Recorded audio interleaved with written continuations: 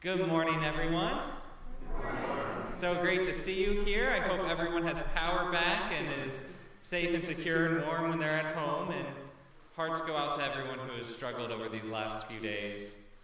So glad that we have power and we've been able to gather, and we're here for Sunday morning. It is such a true blessing to see you all here.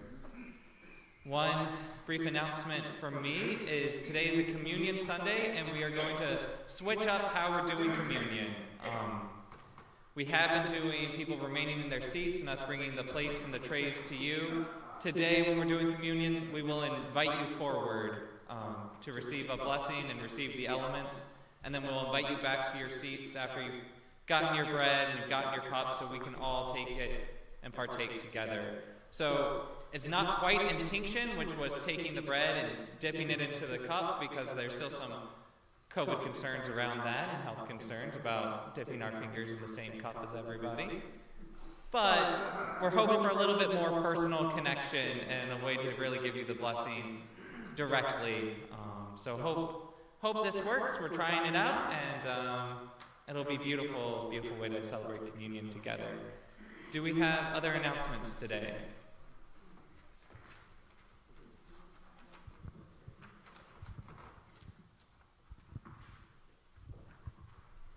A couple of announcements. There will be a deacons meeting after church.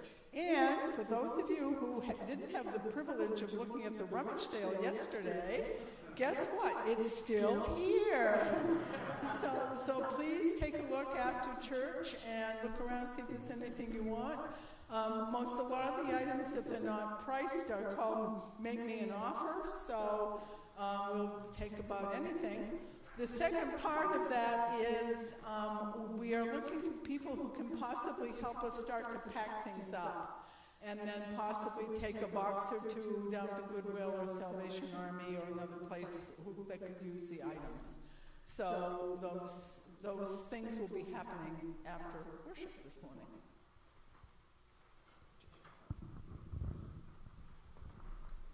After church, the street ministry people will be building lunches, and any help that you can give will be very much appreciated.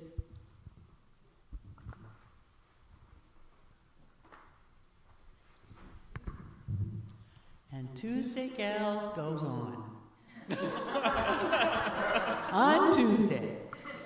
Bring a sandwich or whatever, and we'll be there anytime after 10. And we may be still packing boxes up. Who knows?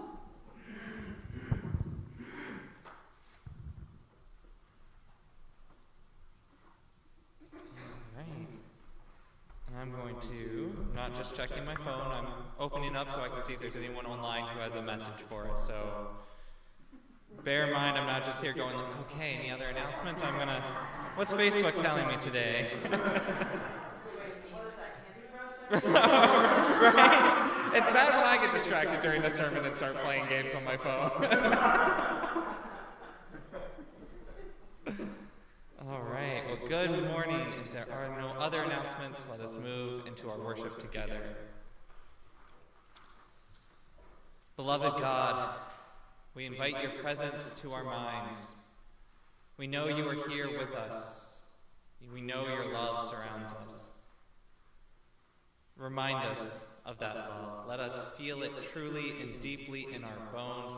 Today, we still celebrate the resurrection. We still celebrate the blessing that you are with us always. Help us to feel it and help us to bring that spirit alive. Amen. Please join me for our call to worship. Let us be filled with wonder. Christ is with us. The age of mercy is upon us. Christ is with us. Rejoice in the good news. Christ is with us. Let us give praise and worship together. The words of praise in our ears, let us move to a centering prayer to connect to the divine mystery, the divine love, the blessings and grace of God and Jesus that are always with us, that surround us, that move in us, and are closer than our dearest and nearest breath. May we be filled and focus on God's love.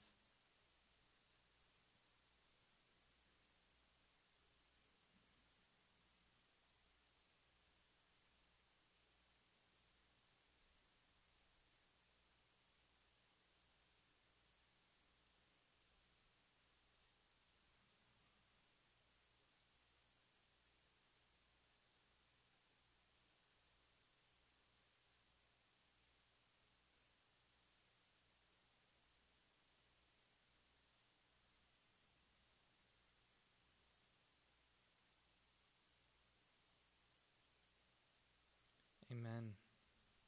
Let us take that sense of feeling of peace and share it with one another and share it to our neighbors. Let's start by turning to the camera in the back and wishing a good peace to you, my friends. And to our choir, peace, my friends. And to everyone, be it here, online, anywhere, peace to you. And also with you. Amen. And we have a message online from Pam Green, my mother. Hello from Nolan and Pam.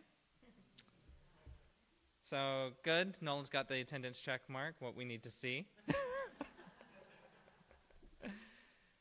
And please rise in body or in spirit for our opening song, hymn 225, I Know My Redeemer Liveth.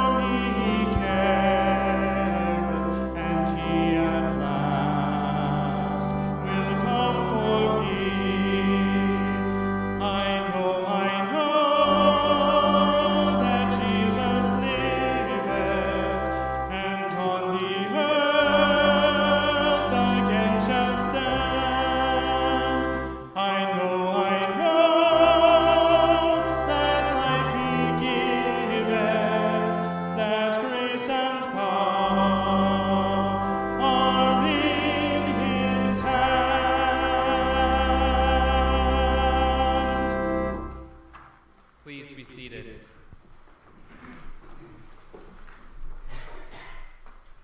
As we prepare for our gospel and scripture readings today, we ask that God be with us, to guide us and to open our minds and open our hearts, to bring ancient scripture and ancient wisdom to our life today, to see how it connects to the ongoing faith journey from now and always. Amen. Our first reading is from the Epistle of 1 John, chapter 1, verse 1, through chapter 2, verse 2. That which from the beginning, which we heard, which we have seen with our eyes, which we looked upon and have touched with our hands, concerning the word of life. The life was made manifest, and we have seen it and testified to it and proclaimed to the eternal life, which was with the Father and was made manifest to us. That which we have seen and heard we proclaim also to you, so that you too may have fellowship with us. And indeed our fellowship is with the Father and with his Son, Jesus Christ. And we are waiting these things so that our joy may be complete. This is the message we heard from him and proclaimed to you, that God is light, and in him no darkness at all. If we see we have fellowship with him while we walk in darkness, we lie and do not practice the truth. But if we walk in the light, as he is in the light, we have fellowship with one another, and the blood of Jesus, his Son, cleanses from us all sin. If we say we have no sin, we deceive ourselves, and the truth is not in us. If we confess our sins, he is faithful and just to forgive us our sins and to cleanse us from all unrighteousness. If we say we have not sinned, we make him a liar, and his word is not in us. My little children, I am writing these things to you so that you may not sin. But if anyone does sin, we have an advocate with the Father, Jesus Christ, the righteous. He is the proportion for our sins, and not for ours only, but also for the sins of the whole world. Our gospel reading is from John chapter 20, verses 19 to 31.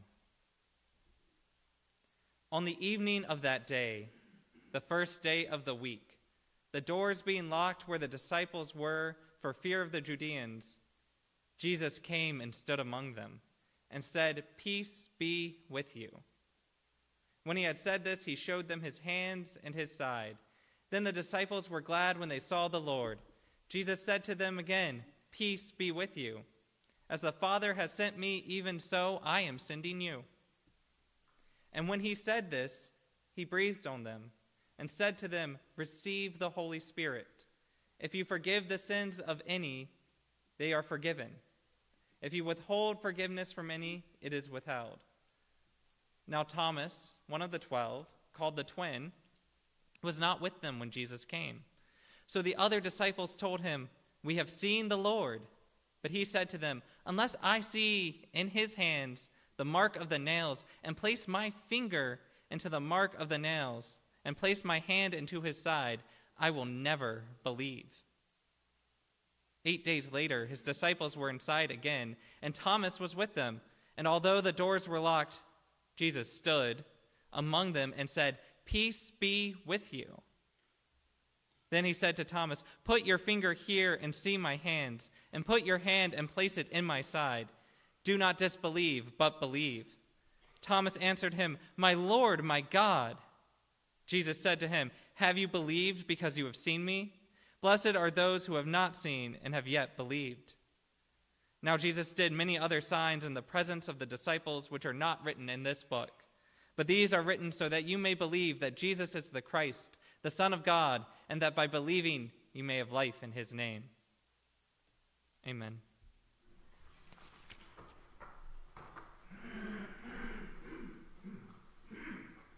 We enter now with the words of Scripture in our hearts, a time of silent prayer and confession, where we can open truly our hearts and our minds to the presence of God, the loving, gentle hold of Jesus, and know that they already know every aspect, every facet of our lives, all of our deeds, all of our thoughts. And know, too, that they have, and God has such deep compassion for us, such love for us. As we are open, we are met with forgiveness and understanding. We are met with courage to face the world anew. We are met with so much love. Let's open our hearts to God.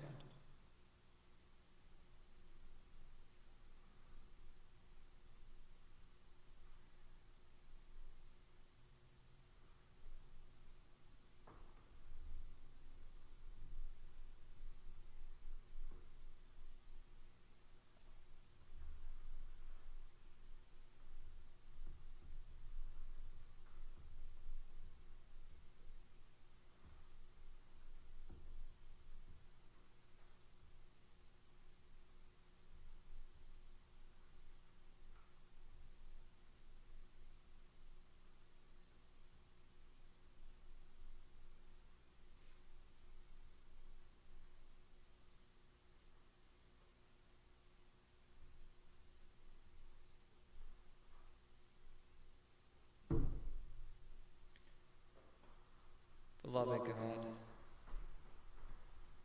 we give such thanks for your mercy, for your love, for your understanding. Thank you. We know there's nowhere that we can go, no path we can follow, that you will not find us, hold us, and return us to you. Your love is with us always. We ask for forgiveness and know that it is there. We know the love of Christ is filled and overflows and fills us too. God, please give us the courage to face the world, to make the amends that we need to offer grace for ourselves, offer grace to each other, and know that your love is always there. Amen.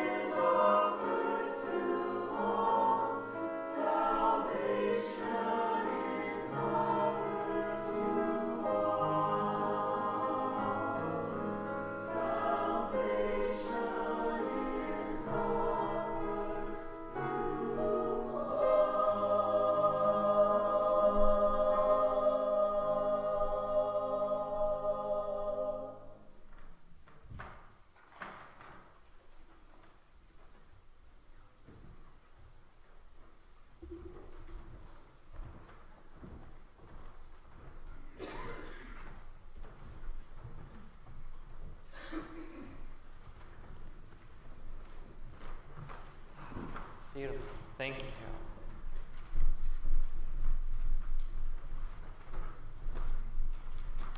Coming to our discipleship for all ages, where we invite the young at heart, the curious to come forward and spend a little bit of time together. This definition of, as I always say, young and young at heart, can include anyone. And if you stay in your seats, you're also welcome to hop in on the conversation. Our gospel reading today is set just right after the resurrection, when most of the disciples have not yet seen Jesus. Jesus has been taken away from them. Jesus had died, but has come back. And Jesus goes to the disciples, and most of them see him, and they celebrate, and they're filled with joy, and they can't wait to tell their friend Thomas, good news, Jesus is back. And their friend Thomas goes, what? What do you mean? That doesn't happen. I won't believe it. And they try to convince him. They're like, Thomas, we promise, we saw you. He showed up. He said, peace be with you. You know how he always says, peace be with you. It's him. And Thomas is like, I won't believe it until I see it, until I see him. And a few days later, they're all at dinner together, and Jesus appears to them again. And you can almost imagine all the disciples are just like, I told you so. You didn't believe us, but here he is.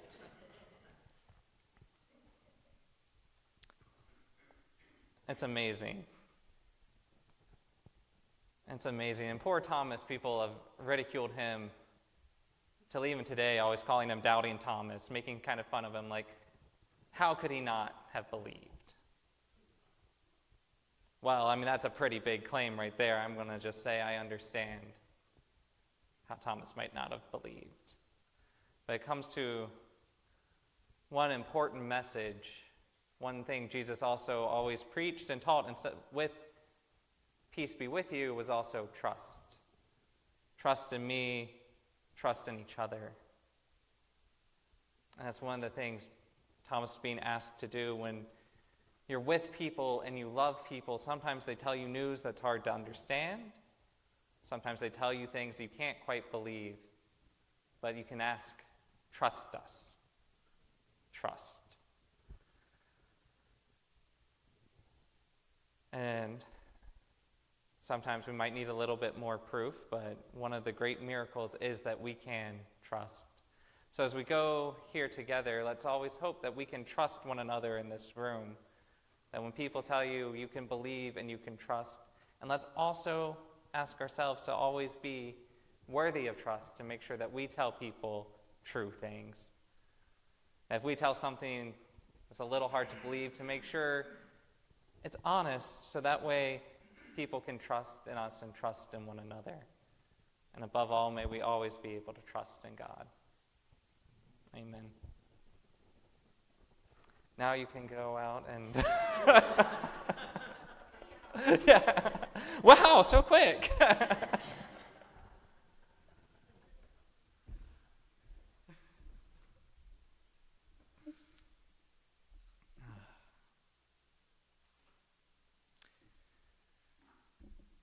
Poor Thomas.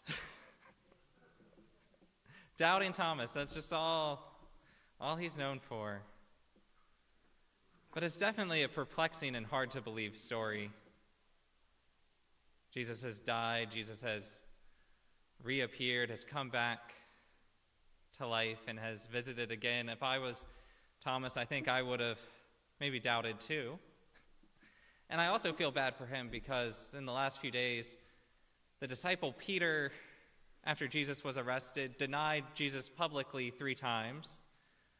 One of the disciples, Judas, betrayed Jesus and sold him out to the authorities, and yet it's Doubting Thomas that we still remember today as, don't be like him. And it's like, well, out of the 3 disciples I can name off the top of my head, he doesn't seem so bad. It's a perplexing mystery, the resurrection. And looking at this story, one of the most perplexing elements Jesus has risen from the dead. Jesus has appeared to his disciples. And I'm amazed that what the proof Thomas needed was to see the wounds on Jesus, to see the scars, to see, well, actually the open wounds, not even yet scarred over from the crucifixion, the pierce in Jesus' side, the holes in Jesus' hands. And what's so perplexing to me was I would imagine if I were to sit and ask Jesus a question when he appeared, Jesus who was known as a great healer, Jesus who could restore sight to the blind, who could get paralytics to walk again, who could remove the blemishes from those with leprosies, is why on earth did you raise from the dead with wounds, still open wounds? It's a huge question. And those who wonder that question, the ancient world was also incredibly perplexed by it. I could imagine it was hard to spread the good news of the gospel, of telling the story of Jesus rode into Jerusalem on a donkey, was crucified, and then came back wounded.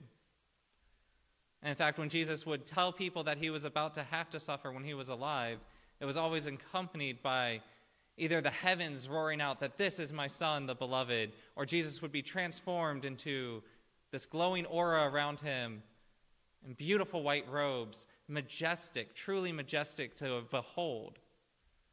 But when the resurrection happens, Jesus has these wounds on him still. In the ancient world, those who heard the good news that Jesus was alive again were not just perplexed. I'm sure they were looking, they were like, so tell me the story of your God.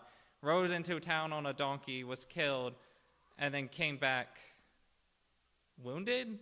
Nah, that doesn't sound great to me. I mean, the ancient world was used to gods and demigods and children of gods being incredibly powerful and strong, great warriors, great kings, great rulers. Super strong, super tough, super amazing. And this story of, so you want us to worship a murdered peasant? Must have been a hard sell. In fact, the earliest representations of Jesus crucified, which we see crosses now everywhere in churches, some with Jesus on the cross, some without. The earliest artistic displays were there to make fun of Christians. The very oldest one that scholars can find was in a Roman classroom with graffiti on the wall, and the graffiti was a man with a donkey's head on a cross with a person bowed down in prayer with graffiti under it that says, "The Christians worshiping their God." They thought it was ridiculous. What could this God be? Wounded, didn't conquer the world. You say they killed your God, but in the ancient world, if someone would have hurt the son of a god, a child of a god, cities would have been leveled and destroyed. There would have been great vengeance. But instead, Jesus came back meek, wounded, and preaching forgiveness. The ancient world just was staring at them, baffled that people called this the good news. Made graffiti to ridicule. It's amazing to me that this was how Jesus came back. This was Jesus challenging and upending the entire world, the entire idea of what could be sacred. Sacred was no longer this physical ideal of massive strength and power. Being sacred was no longer great rulers, great kings, great kingdoms and empires. Being sacred was this humble, loving person preaching peace, preaching healing, preaching compassion. Wounded, showing the sacredness of all life, even life that is struggling. So when Jesus came back this way, changed everything about what it was to believe, changed everything about what was sacred in life. Truly, truly astounding. And now the disciples, I'm sure, had to wrestle with this one and maybe would have asked, as I would have asked, well, tell me about the healing narratives. You were there alive healing people. You you changed. You would find people who could not see, you'd give them sight. You would find people who could not walk, you would lift them up and they could walk again. What happened with that? Why couldn't you do this for you? It would be a big question on my mind. I'm also a person, I live, though you cannot always tell it, with a disability. I have this disorder where sometimes my body dumps all of its potassium and I can't move my arms or my legs. Sometimes I have great pain. And I've definitely wrestled with also those healing narratives of kind of, well, has anyone ever sat there and prayed and wished, oh God, why don't you heal me? Oh God, why don't you restore me to physical health? I know I've prayed that. I know I've sat there and been kind of jealous, a little filled with envy, some of those other crimes in the Ten Commandments of going, why them and not me? Who's wrestled and gone, I wish, oh wish that I had a different body than the body that I have right now. So we've seen those healing narratives, and it's Jesus. You could heal anyone. Wish you could heal me, but why didn't you heal yourself? And there's an important talking about how the sacredness of the world used to be and what Jesus upended in his resurrection. Biblical scholars look at the healing narratives and say what was most important about those healing narratives was those who were sick, those who couldn't see, those who couldn't walk, were seen as ritually impure. They were not able to partake of life in the temples and the worship because the gods only want to see the healthy, was kind of the gist of it. Or one of the healing narratives where Jesus returned sight, people were asking Jesus, well, who sinned when they saw this person? Did this person sin? Is that why they can't see? Did their parents sin and this is the punishment? And Jesus said, no. No one had to have sinned for this person to not have sight. This person is beloved by God and sight was restored. And each time Jesus healed somebody, they were able to return to ritual life, were able to return to the temple, be able to return to prayer with one another. That was before Jesus' resurrection. After Jesus' resurrection, after Christ has returned in the whole spiritual world, where Jesus stopped talking about the temple as a physical place and began talking about the temple as the body and as the world. And how confusing it must have been for those wounds to have been there. Jesus was, I believe, telling us every single body is sacred. Every single person is filled with the right to worship, the right to gather, the right to be loved. The very model and ideal of God, of the ideal of being a human, is this meek, mild, wounded Jesus. You are able to return to worship. You should never have been cast out of being able to worship. Jesus said, no matter if you are sick, if you're hurt, your body is still sacred. You are still sacred. How often do we pray for healing to come? More than that, how often, truly, if we have, say we have a sickness, we have an illness, we have a disability, say our bodies are just getting older and slower than they used to be, say we're walking with more assisted devices than we had before, how much anguish can come from just wishing that it were different instead of living with what and who we are? How much pain can come from just saying, oh, darn it. Oh, darn it, I wish that it were just different.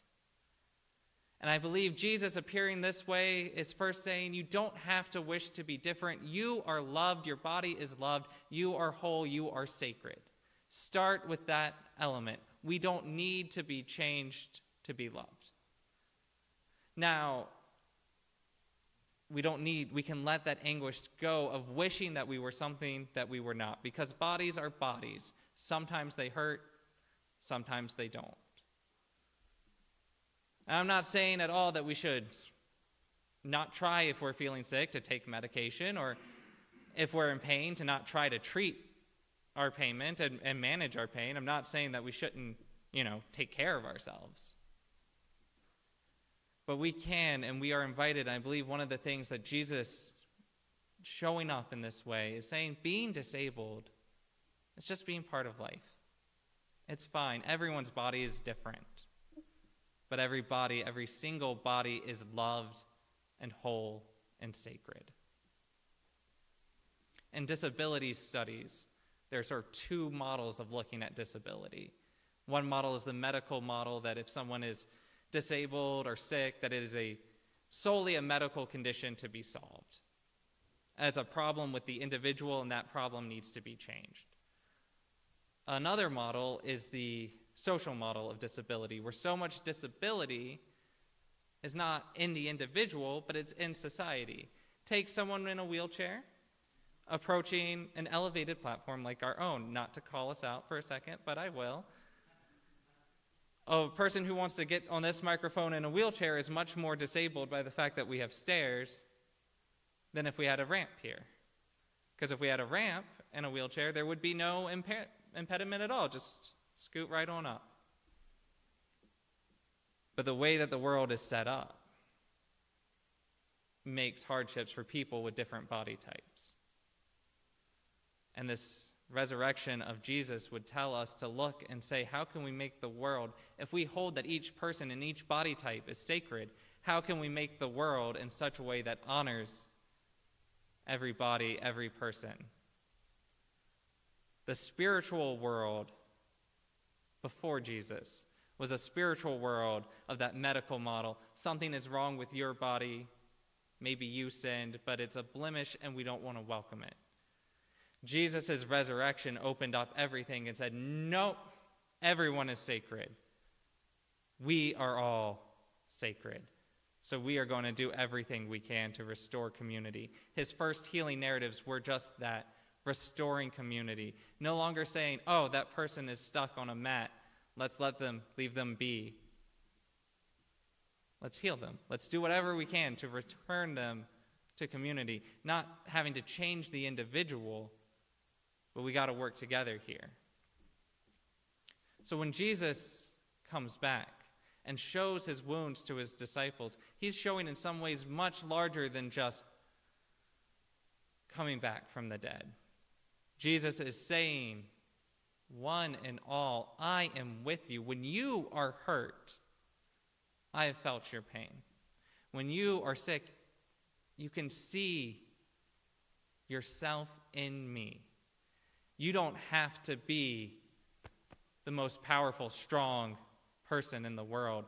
You, your heart, your essence is sacred. And your form, your body around your essence is sacred regardless.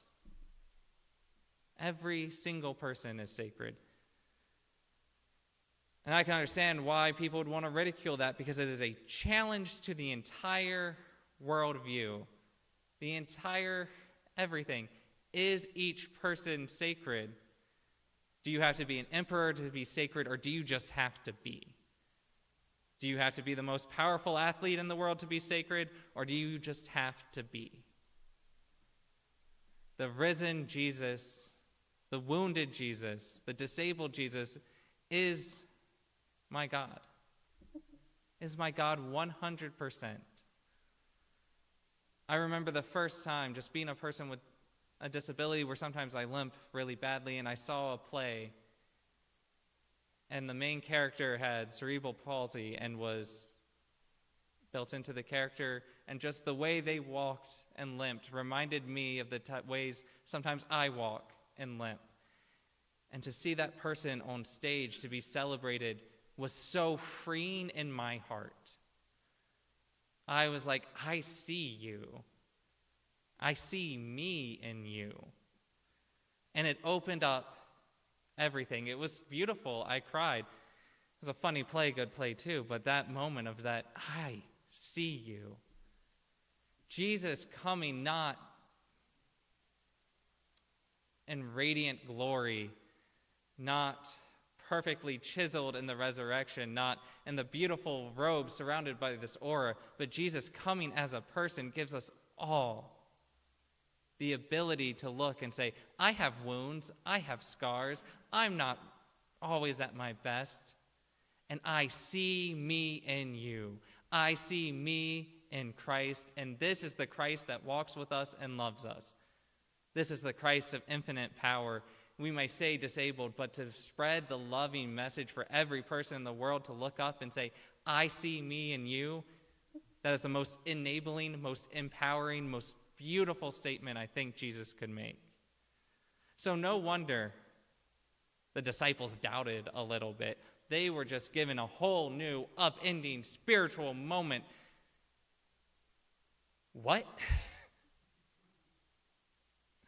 And we are asked to believe not just that Christ is alive and with us, asked to believe that when we are suffering or when we are in pain, it is not because we sinned or not because our ancestors sinned. We are asked to believe that the love of God is with us now and always. Amen.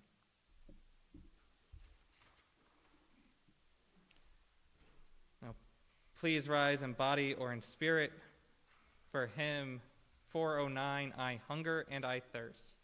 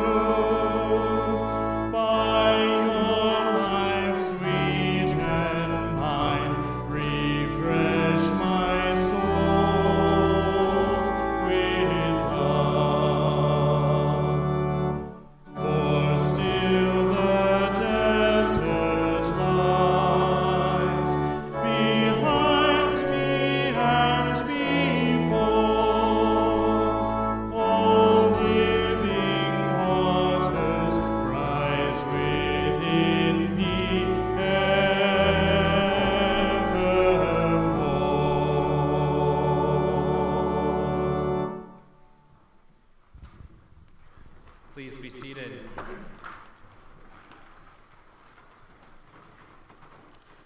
Our bulletin today is not listing prayers of the people, but I assure you, we're still inviting for prayers of the people.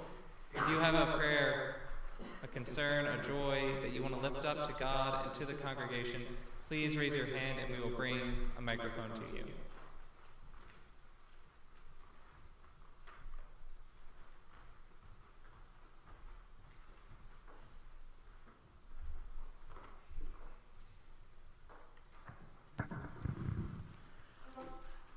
Thank you, everyone who helped out towards yesterday's event, who brought things, who set up, who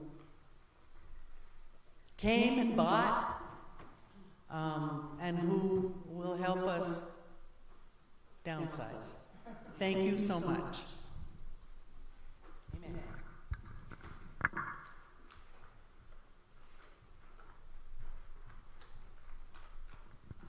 I have several joys and prayers. First, prayers. You all know what I do during the week. We're facing a couple of weeks where we're wrapping our work up in Augusta and really tough stuff around gun violence and other issues, so I ask for your prayers. My joys, I am going to be honored and humbled that Reverend Zeb and David are going to come up to the legislature. David will sing gloriously, as he does, and Zeb will do the prayer. So, and I plan on introducing them to all my pals. So, and lastly, a prayer for Hunter. He's home, still finding his way.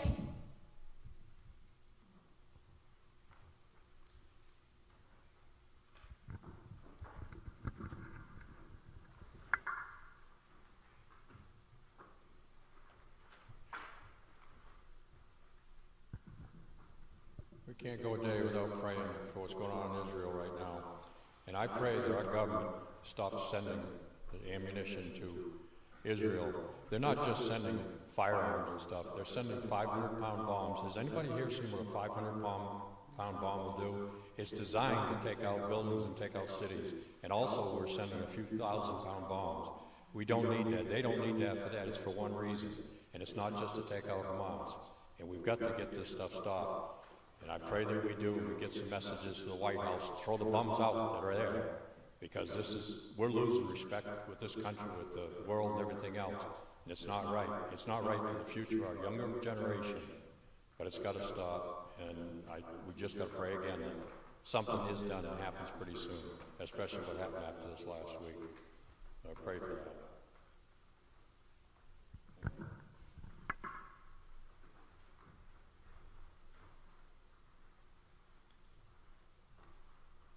Beloved God, provided no one is about to raise their hand and I'm cutting anyone off. Okay. Beloved God, we ask that you hold all of these prayers. We ask that you give guidance, give nurturing, give comfort to all. We ask for peace. We ask that the world and all of our conflicts and all of our strives may one day be resolved. Beloved God, we trust in you. We know you hear our joys. We know you hear our sorrows. We know you are with not just us in this room, but you are with every single person. Please grant them strength. Grant us all strength and mercy. Amen. Please join me for the Lord's Prayer. Our Father, who art in heaven, hallowed be thy name. Thy kingdom come, thy will be done, on earth as it is in heaven. Give us this day our daily bread, and forgive us our debts as we forgive our debtors. And lead us not into temptation, but deliver us from evil. For thine is the kingdom, and the power, and the glory forever. Amen.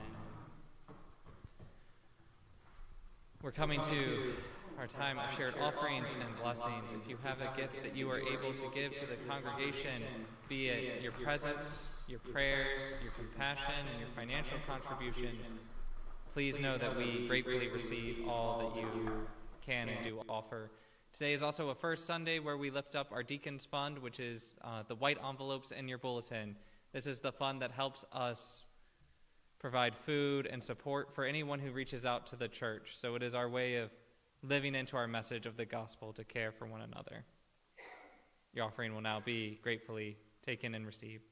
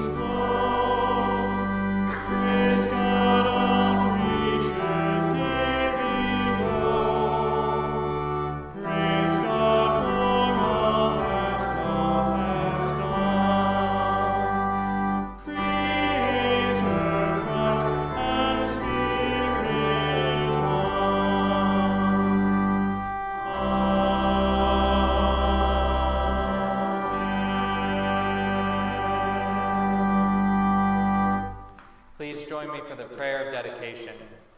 Beloved God, we give thanks for these gifts today. We give thanks for all our blessings. We dedicate this offering to you and your service. We promise to spread your love and peace far and wide. Amen.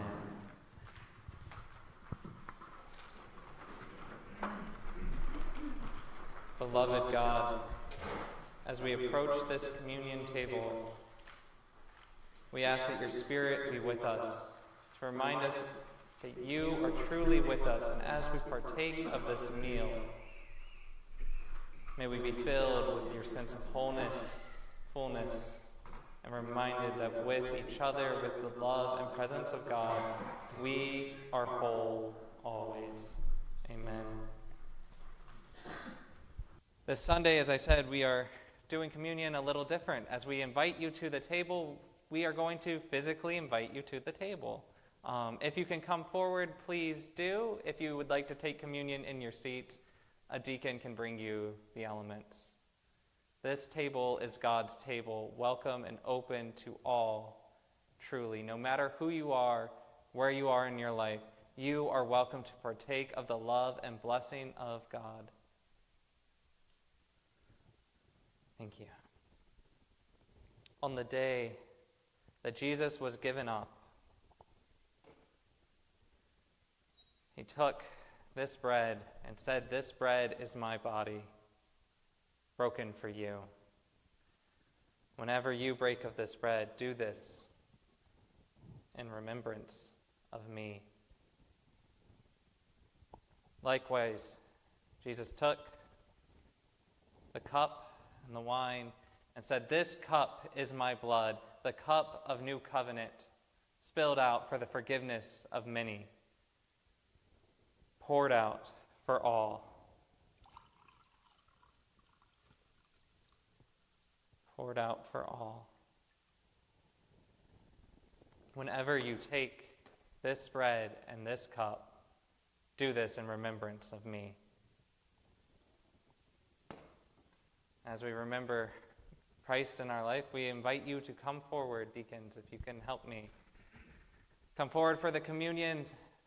Take the elements, get the bread, the body, the cup, and return to your seats so we can all eat together. Amen.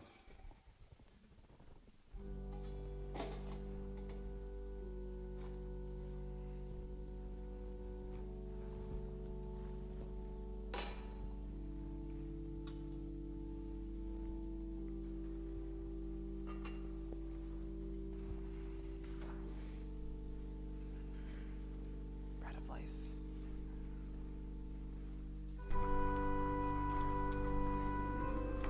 Bread of life.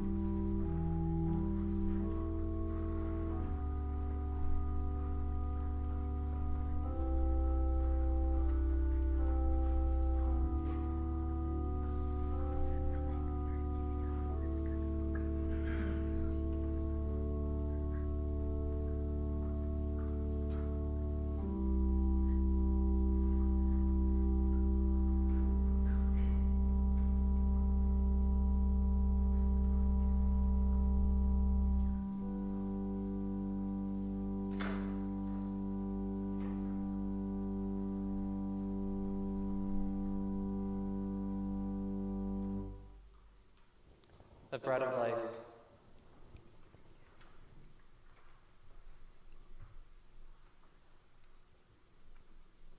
And the cup of covenant. Thanks be to God.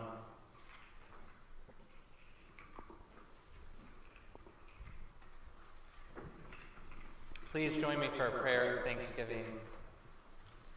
Beloved God, gathered at your table, we give our deepest thanks. We remember the miracle of resurrection. Even death, sin, and tragedy cannot separate us from you. We give our deepest thanks that you are with us now and forever. Thank you for serving this meal in Holy Communion.